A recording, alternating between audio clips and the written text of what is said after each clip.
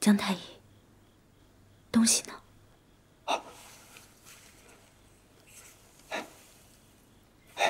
海贵人，千万当心啊，小心分量。只要我按你说的剂量去使用，不会出问题吧？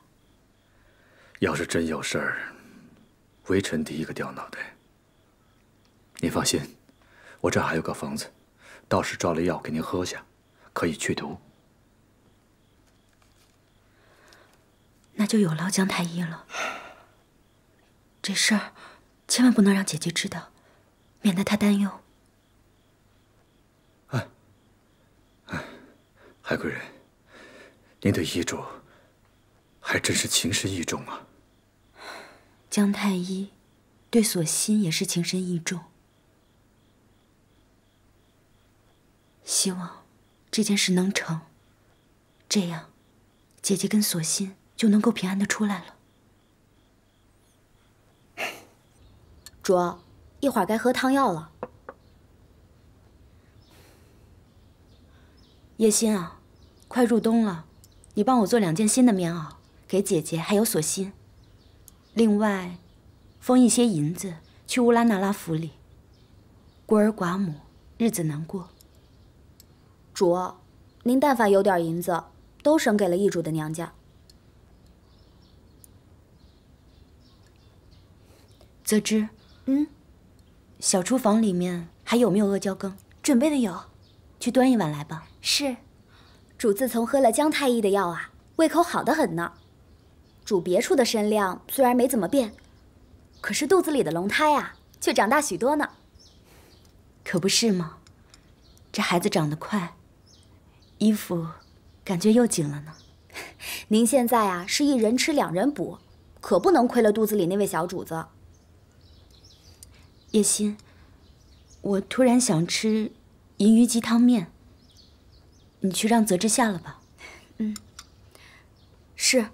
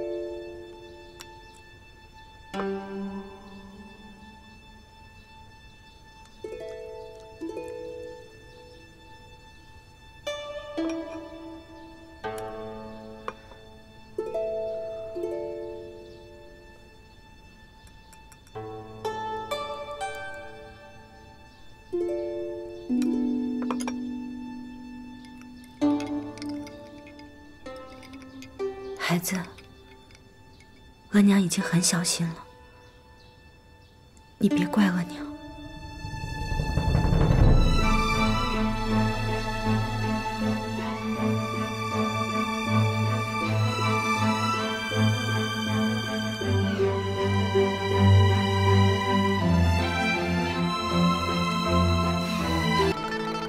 海贵人，到底怎么了？啊，梅嫔娘娘。你看嫔妾嘴边生了那么多的臃疮，每每发热心悸，失眠又多梦。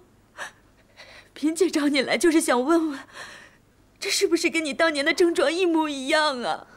倒是一模一样。乌拉那拉是不是进了冷宫了吗？怎么还会这样？嫔妾不知道，嫔妾好怕。别慌，先别慌。皇上驾到，淑贵人到。免礼，免礼。你歇着就好。这让齐太医来替你瞧瞧。皇上。齐太医在。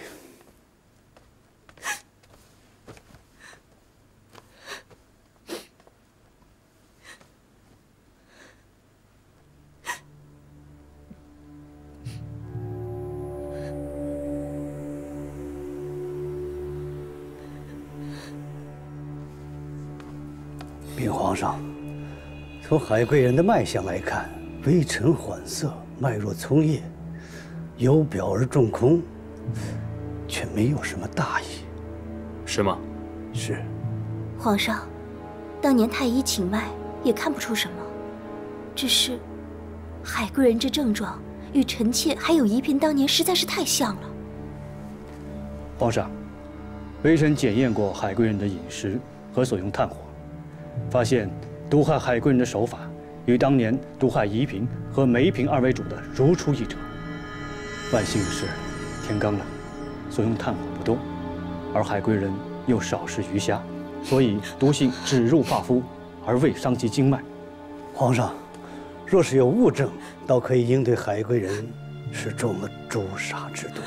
皇上，究竟是谁要害我们母子？别怕，朕在这儿呢。齐若在。龙胎可有大碍？幸亏发现早已，且尚无大碍。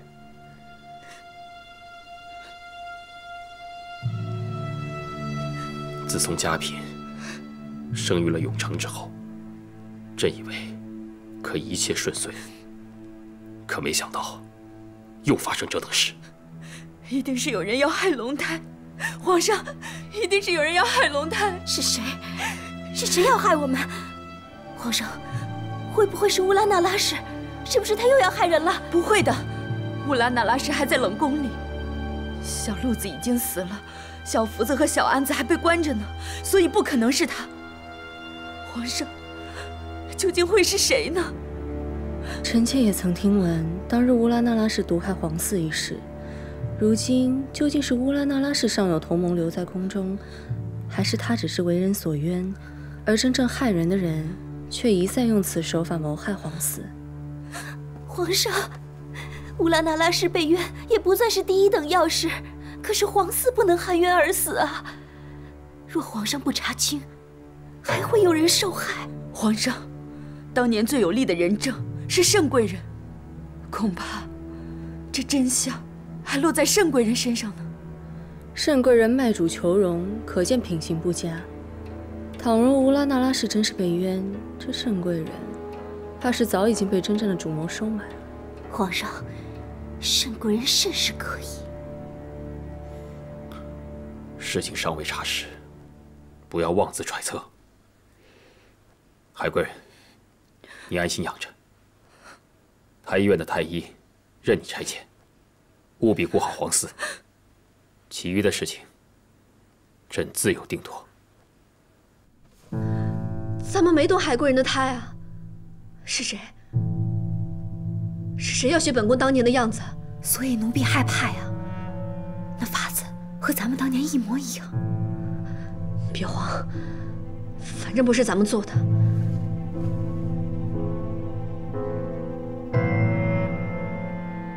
是不是阿若那个贱婢？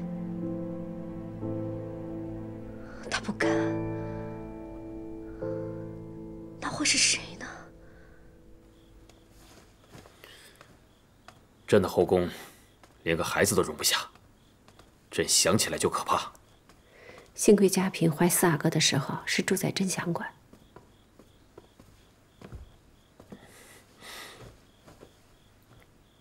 朕当年就该一查到底。皇上，许多事儿当年您就有蛛丝马迹，可是太后不让您查了。海贵人遇毒之事，你替朕传下去。当年没查明白的事情，接着查。是。敬事房徐安叩见皇上。皇上，让他进来吧。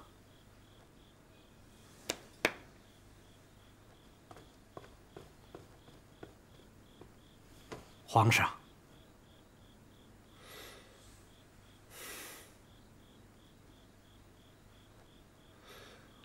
从前贤妃的牌子，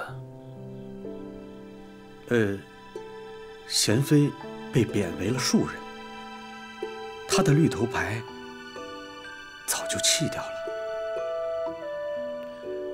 那重新做一块绿头牌得多久？那快得很。皇上是要重做一个贤妃的绿头牌吗？朕随口一说罢了。